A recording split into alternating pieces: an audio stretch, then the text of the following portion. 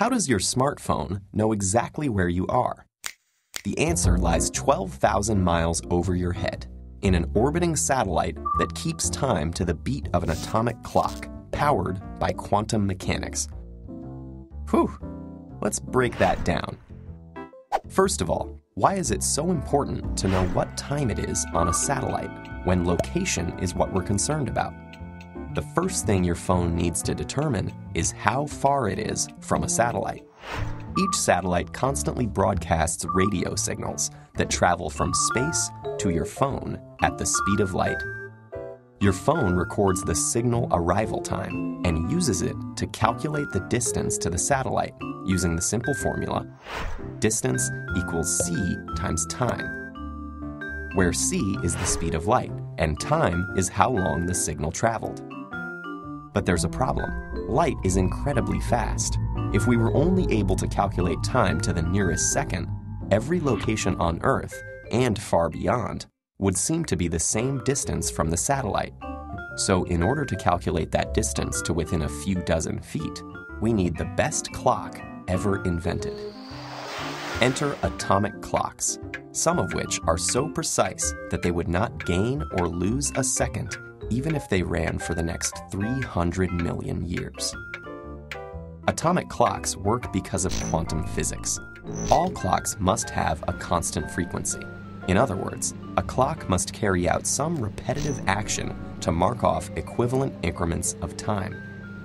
Just as a grandfather clock relies on the constant swinging back and forth of a pendulum under gravity, the tick-tock of an atomic clock is maintained by the transition between two energy levels of an atom.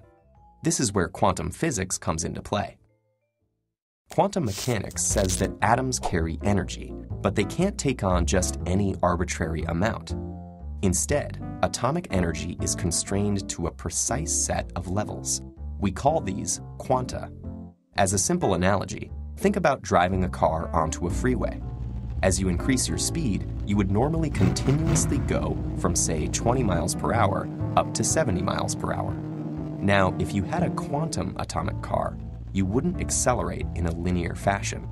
Instead, you would instantaneously jump or transition from one speed to the next. For an atom, when a transition occurs from one energy level to another, quantum mechanics says that the energy difference is equal to a characteristic frequency multiplied by a constant, where the change in energy is equal to a number called Planck's constant times the frequency. That characteristic frequency is what we need to make our clock. GPS satellites rely on cesium and rubidium atoms as frequency standards. In the case of cesium-133, the characteristic clock frequency is 9,192,631,770 Hertz. That's 9 billion cycles per second. That's a really fast clock. No matter how skilled a clockmaker may be, every pendulum, wind-up mechanism, and quartz crystal resonates at a slightly different frequency. However, every cesium-133 atom in the universe oscillates at the same exact frequency. So thanks to the atomic clock, we get a time reading accurate to within 1/1000th of a second and a very precise measurement of the distance from that satellite. Let's ignore the fact that you're almost definitely on Earth. We now know that you're at a fixed distance from the satellite.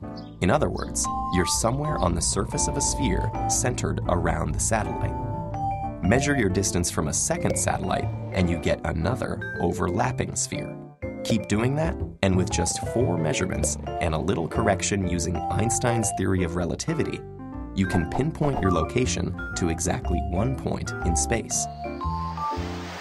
So that's all it takes: a multi-billion-dollar network of satellites, oscillating cesium atoms, quantum mechanics, relativity, a smartphone, and you. No problem.